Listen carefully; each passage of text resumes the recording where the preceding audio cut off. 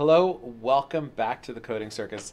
Today we're going to have some fun by creating our own avatars that look really cool and can have our animations that we add in ourselves in order to get a much cooler experience. And we're going to do that with a piece of software online that works with Vizard, and it's called Maximo. Let's take a look at that. It is free to sign up and create an account. It's just created through Adobe. So you would just click sign up for free and create it through your Google account. I already have an account, so I'm going to click login. And I'm going to use Google, and you should use Google too. I'm going to use my school account. And across the top here, you'll notice there are characters and animations. So I can go through and look at the different characters and pick a character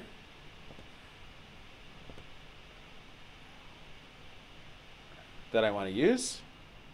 This guy looks kind of scary and cool. Yeah, I like him. We're going to use him. And we're going to download him. We want to make sure we leave both of these the same. We want the T-pose. If we switch this to the original pose, it's not going to work the right way. So everything has to be left alone. So we're going to download that.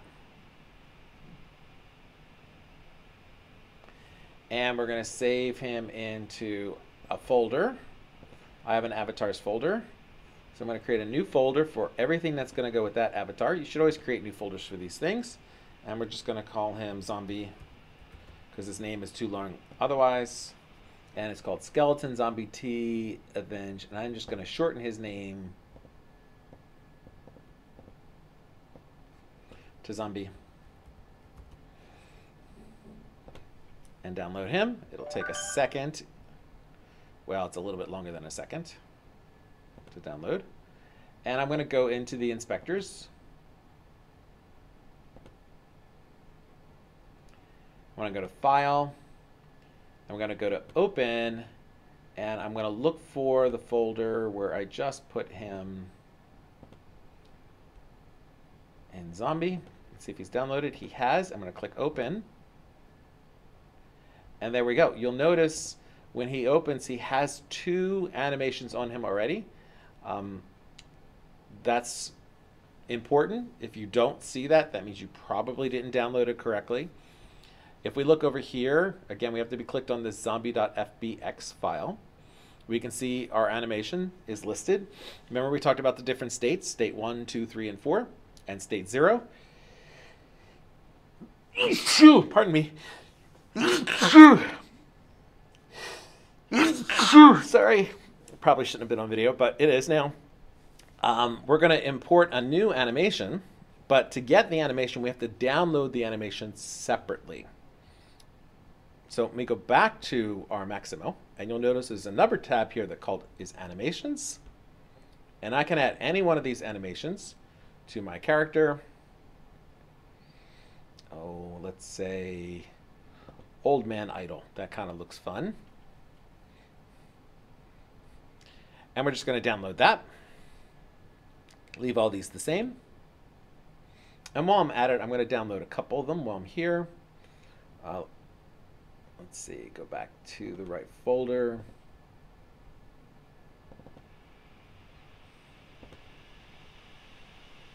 There we go.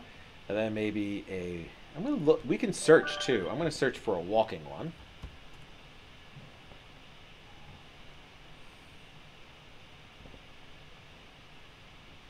Oh yeah, I like that one. Kind of a limping walk for him.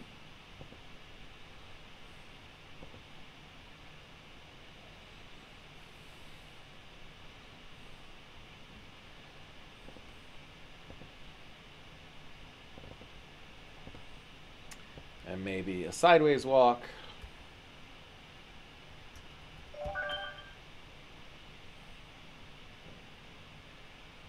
Like a side step. I think there's a strafe walk. There's a right and a left. I think I want the right and the left. So we'll download both of those.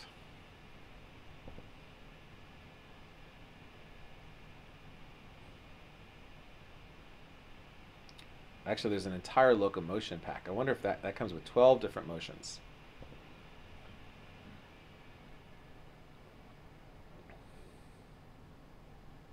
See what that comes with. I think we can download all of them. Let's try downloading the whole pack.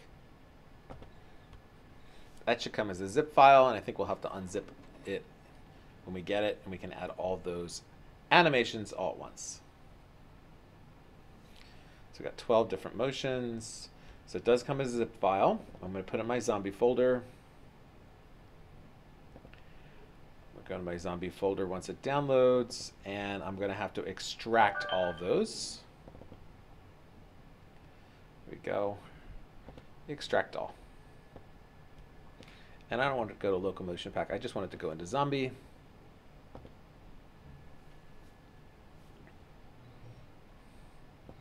I'll skip the one that's already there. There we go.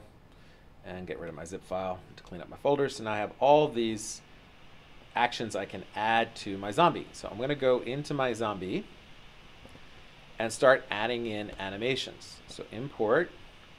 Let's see. We got idle already. Well, we'll add an idle. And it shows the framework.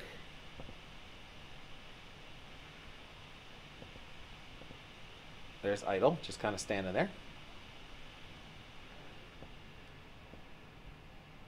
Import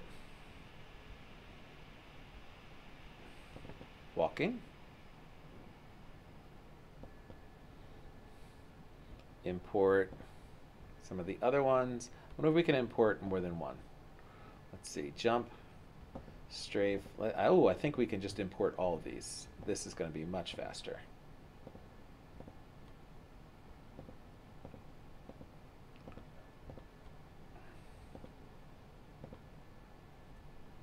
Okay, I think that gets them all. And it's going to, I think it's going to import them all for us.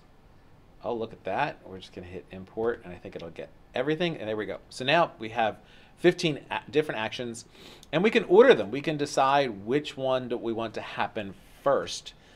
Do we want walking here, or left, right, turn? So we can kind of order these however we want. If I want to kind of put that one there, I can, and notice how it reorders everything for me. So I'll put that back down there. Okay. Stick them way at the bottom. There we go. So now we have all of our actions. We can kind of play them and see how they play out.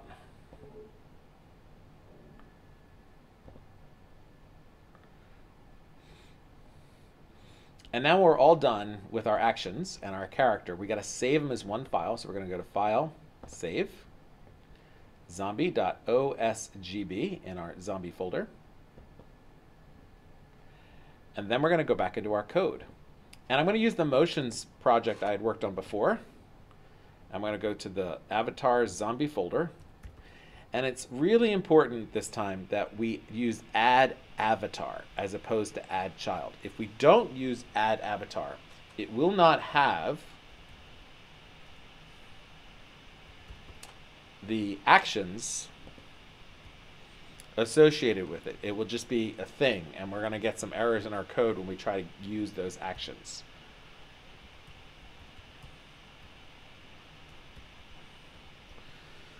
So it's in the zombie folder in avatars, and it's called OSGB. Did I spell something wrong? Avatars is ZOMBIE, and then I saved it as OSZOMBIE. Why can't you find it?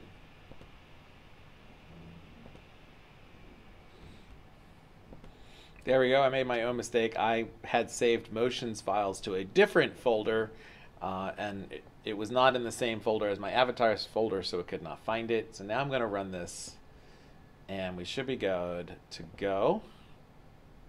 Oh, he looks a little dark. So we might want to add in a different light for him, but let's see if we can get him to work. And you can see that he has the animations built in. Might have to do some work on him, get him to be a little bit brighter. Not sure why he's so dark in our world. Maybe our world is just dark.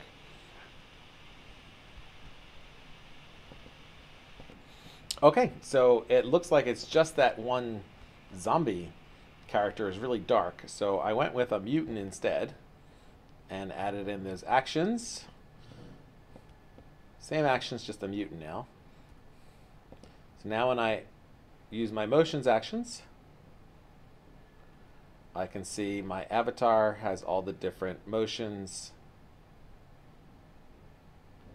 that I programmed into it.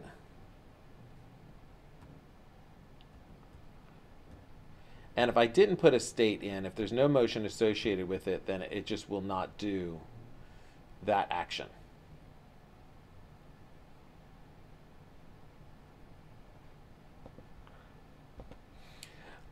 Again, make sure you're using the add avatar and have fun creating your own actions and your own avatars.